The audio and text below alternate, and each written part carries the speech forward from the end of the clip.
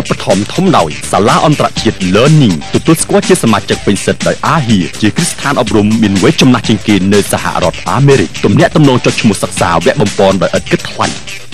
នាឡិកាដៃម៉ាអូឡាំភីស្តាមានគុណភាពល្អម៉ូដទាន់សម័យ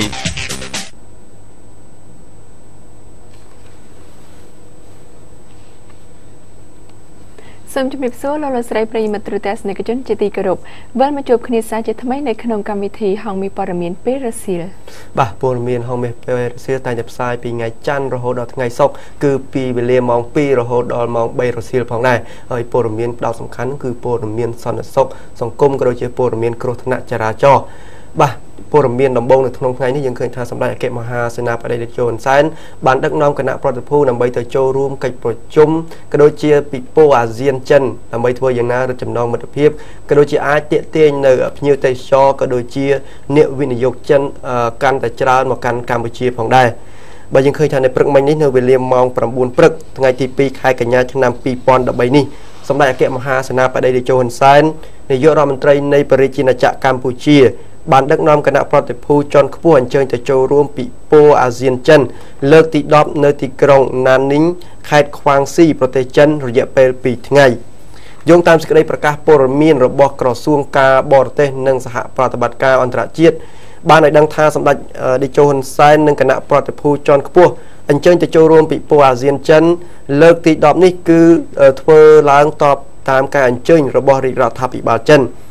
ពិព័រណ៍នេះនឹងធ្វើឡើងចាប់ផ្ដើមពីថ្ងៃទី 2 រហូតដល់ថ្ងៃទី 3 ខែកញ្ញាឆ្នាំ 2013 នៅទីក្រុងណានខេត្តខ្វាងស៊ីគណៈប្រតិភូអមដំណើរមានដូចជាទេសរដ្ឋមន្ត្រីក្រសួងសេដ្ឋកិច្ចអាយដាមចំប្រសិទ្ធនិងរដ្ឋមន្ត្រីជាន់ខ្ពស់ជាច្រើនផ្សេងទៀតនឹងចូលរួមជាមួយនឹងសម្ដេចតេជោហ៊ុនសែនដើម្បីទៅចូលរួមពិព័រណ៍អាស៊ានចិន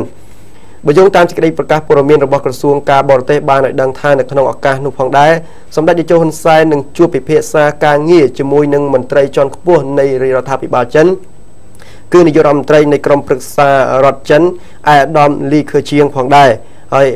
សម្ដេចតេជោនឹងជួបថ្នាក់ដឹកនាំផ្សេងទៀតដូចជាអភិបាលខេត្តយូណានអាយដាមលីឈីហេងជាដើមដែលនេះគឺជាដំណើរទស្សនកិច្ចរបស់សម្ដេចអគ្គមហាសេនាបតីតេជោហ៊ុនសែនរយៈពេល 2 ថ្ងៃទៅកាន់ប្រទេសចិននោះដែលយើងឃើញថាប្រទេសចិនគឺជាប្រទេសមួយដែលផ្ដល់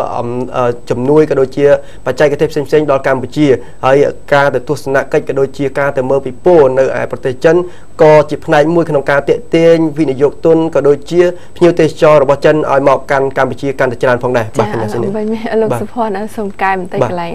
ឯកឧត្តមទេសរដ្ឋមន្ត្រីក្រសួងសេដ្ឋកិច្ចអាយដាមគិតឈុនចា៎បាទអាយដាមគិតឈុនប៉ុន្តែពាក់ព័ន្ធនឹងអាយដាមទេសរដ្ឋមន្ត្រីគឺចំសិទ្ធ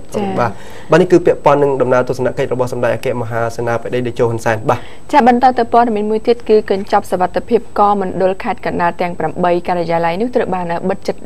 យ៉ាងល្អផងដែរចា៎លោកហឺរងប្រធាននាយកដ្ឋានប្រតិបត្តិការកោជបបានប្រាប់អ្នកសារព័ត៌មានបន្ទាប់ពីបើកញ្ចប់សុវត្ថិភាពកកាលពីថ្ងៃទី 1 ខែកញ្ញានៅទីស្តីការកោជបថាកញ្ចប់សុវត្ថិភាពកទាំង 8 ការិយាល័យនៅមណ្ឌលខេត្តកណ្ដាលនោះបានបើកតាមនីតិវិធីត្រឹមត្រូវដើម្បីពិនិត្យផ្ទៀងផ្ទាត់ទម្រង់ 1102 1108 និងផ្ទាំងក្រដាសធំសម្រាប់កត់ត្រាសម្លេងឆ្នោតលទ្ធផលនៃការផ្ទៀងផ្ទាត់ឆ្នោតបង្ហាញថាសម្លេងឆ្នោតរបស់គណៈបកនយោបាយនីមួយៗដូចនឹងលទ្ធផលបណ្ដោះអាសន្នដែលកោជបបានផ្សាយកន្លងមកដែរឆ្លើយតបទៅនឹងការលើកឡើងនេះតំណាងគណៈបកសង្គ្រោះជាតិឯកឧត្តមគុយប៊ុនរឿនបានមានប្រសាសន៍ថាគណៈបកសង្គ្រោះជាតិបានដាក់បណ្ដឹង72ការិយាល័យក្នុងចំណោម 1400 ការិយាល័យទូទាំងខេត្តកណ្ដាលដើម្បីសុំឲ្យក្រុមប្រឹក្សាធម្មនុញ្ញធ្វើការផ្ទៀងផ្ទាត់និងផ្ដល់សុពលភាពលើសញ្ញាមិនបានការព្រោះថាសញ្ញាឆ្នោតមិនបានការមានការខូចខាតច្រើនប៉ុន្តែករណីទាំងប៉ុន្មានដែលបានរៀបរាប់នេះមិនត្រូវបានក្រុមប្រឹក្សាធម្មនុញ្ញលើកយកមកដោះស្រាយទេផ្ទុយទៅវិញស្ថាប័នថ្នាក់កម្ពុជាមួយនេះបានបញ្ជាឲ្យកោជបយកតែចំណុចតូចមួយមកដោះស្រាយប៉ុណ្ណោះដោយករណីខេត្តកណ្ដាលនេះយកតែ 8 ការិយាល័យស្ថិតនៅក្នុងសង្កាត់តាខ្មៅយកមកដោះស្រាយហើយចំណាត់ការនេះគណៈបកសង្គ្រោះជាតិមិនអាចទទួលយកបានទេ ឯកឧត្តមព្រំសុខាតំណាងគណៈបកប្រជាជនកម្ពុជាដែលចូលរួមតាមដានការបើកកញ្ចប់សុវត្ថិភាពកដែលនោះបានមានប្រសាសន៍ថាក្រមប្រឹក្សាធម្មនុញ្ញបានអនុញ្ញាតឲ្យបើកកញ្ចប់សុវត្ថិភាពកនៅមណ្ឌលខេត្តកណ្ដាលនេះពិតជាត្រឹមត្រូវព្រោះសម្លេងឆ្នោតដែលប្រជាពលរដ្ឋបោះឆ្នោតឲ្យគណៈបកនយោបាយទាំងអស់នៅក្នុងកញ្ចប់សុវត្ថិភាពកគឺមិនខុសគ្នាទេ ប៉ុន្តែមានការិយាល័យមួយគឺការិយាល័យ1181ត្រូវបានបាត់ទម្រង់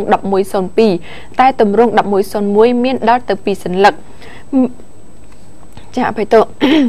ការមានទម្រង់1101រហូតដល់2សន្លឹកនេះប្រហែលជាមន្ត្រីដែលបម្រើការនៅការិយាល័យនោះមានការភ័ន្តច្រឡំសរសេរទម្រង់1101នេះពីរដងឯកឧត្តមបានបញ្ជាក់ថាទោះបីជាមានករណីបែបនេះមែនប៉ុន្តែវាមិនបានធ្វើឲ្យប៉ះពាល់ដល់សម្លេងឆ្នោតរបស់គណៈបកនយោបាយទេព្រោះការកត់ត្រានៅក្នុងគ្រប់ទម្រង់ទាំងអស់ត្រឹមត្រូវហើយតាមច្បាប់រាល់បណ្ដឹងទាំងអស់ក្រមប្រឹក្សាធម្មនុញ្ញជាអ្នកសម្រេចជាសាធារណៈ